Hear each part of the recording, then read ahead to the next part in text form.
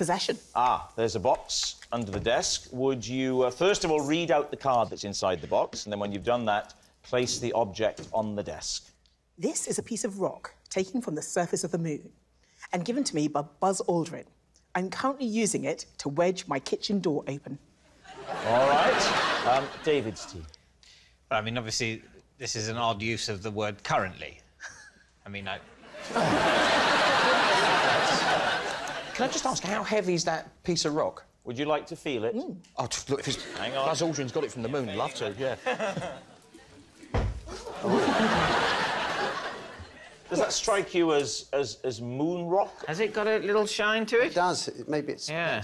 Can I just say, you three are looking at that like you know what proper moon rock would look like. But in fact, I can't thinking you don't know anyway, do you? I've seen moon rock. Have you? Yeah, admittedly from a very, very great distance.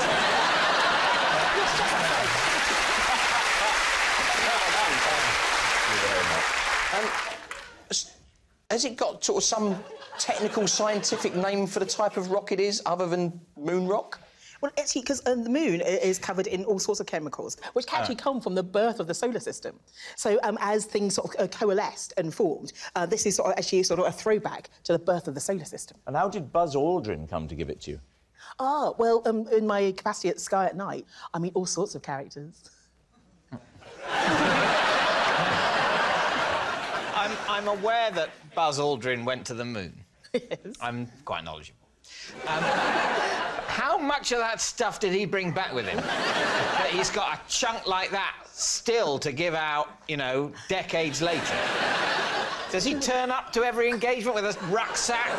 Here you go, here you go. I mean, I think I'd be giving out little pebbles at most. They famously don't have pebbles on the moon. No, but you can break it up, can't you? I mean, you must be able to break it, but otherwise the only bit of moon rock you could bring back would be the whole moon. I'm not sure you can fashion it into the shape of a pebble. When was this? Ooh, so probably about 6 or 7 years ago. You met him to interview him about, you know... Going to the moon, maybe. About going to the moon, and he said... And what was at the end of the interview? He said, been nice meeting you, here's a bit of the moon, or... Well, actually, I've always been fascinated by the moon. And so we had this conversation and we were talking about the moon and the effects it has on people. And he said, well, yeah, here's a bit of the moon, you know, for you to keep of your very own. And so he gave me some. You know, just before he gave it to you, he didn't pop outside, did he, for a minute? He's around the garden. You didn't see him foraging around the bins by any chance, did you? OK, so, what do you think, Adam? Is it adding up for you? No, it's going to be in museums and... I once went to the Vatican City, and the lump of moon rock that NASA gave to the Vatican State is on display there, and it's about that big. And I doubt that Buzz Aldrin would have given you moon rock, you know, about 100 times the size of the rock that the United States of America gave to a sovereign state. You know a lot about the moon, a lot about moon rock, but I don't think that that is a piece of moon rock. That it is, that's my hunch. So Jason says lie, Adam says lie. I also think it's You a say lie. Yeah. Right. Maggie, truth or lie?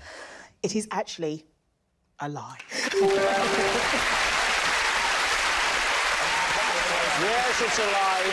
And Maggie doesn't use a piece of moon rock.